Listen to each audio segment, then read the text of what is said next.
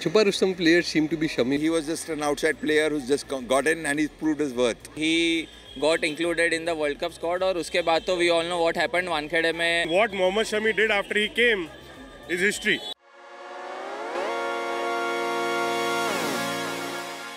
Like he said, is Mohammad Shami the Chupa Rustam of this tournament and the find for Team India? There's just so much that's been written about him. There's so much that's been said about him.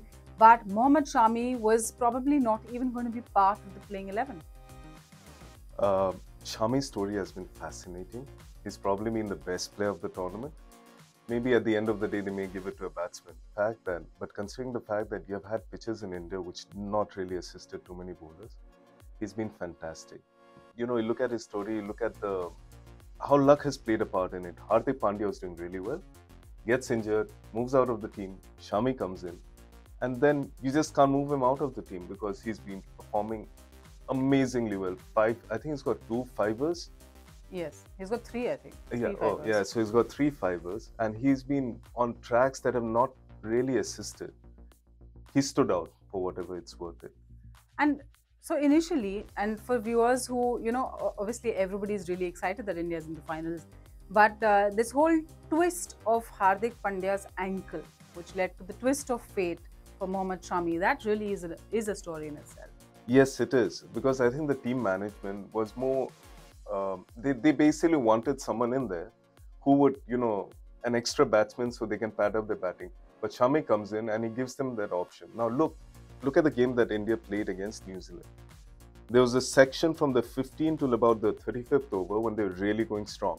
Shami comes in and gets them the breakthrough, the first 2 wickets, then again gets them the breakthrough, and then he gets so on and so forth. But Shami's quality is not that. Shami's quality is that of a bowler who, like, I think, say 10 years back or something, was primarily a red ball bowler. And then he converts himself, works during COVID in the nets to a white ball bowler and works at it for the long time. Everyone has been saying it's the end of Mohammad Shami, but every time he's staged a comeback. This World Cup, bowlers win you tournaments. It's not batsmen that win. And this is exactly what Shami is showing. He's getting you the wickets. In the last game against New Zealand, Bumrah basically got hammered. And it was a flat track, you can understand. So imagine if you played Hardik Pandya at that point in time. All your 4 bowlers are actually being smashed. And this is when you need someone like Shami. So I think Shami has been, and the biggest compliment that you can give is when you have the greatest bowler of all time, Wasim Akram, praising. And what did Wasim say? Wasim basically said that his performance has been amazing, and he also mentions the fact that, which Sunil Gavaskar also said, is the way that he leaves the seam. The seam just absolutely leaves straight from his hand and lands on the seam. And it is like, for a fast bowler, magical when that happens. And you know, many people may not even know, but in 2020, there was a live that Rohit Sharma did with Mohammad Shami. And there were some home truths in that. It was much before the World Cup, but essentially the two of them talked about the tough time that Mohammad Shami had on the personal front and how everything about his life was literally about his personal story.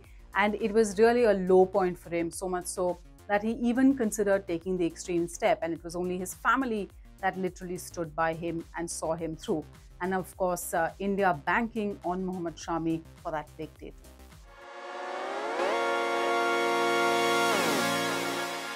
From breaking news, detailed analysis, in-depth interviews and explainers, follow the Times of India. Subscribe to our YouTube channel. Don't forget to like our videos and hit the bell icon to stay updated with the latest.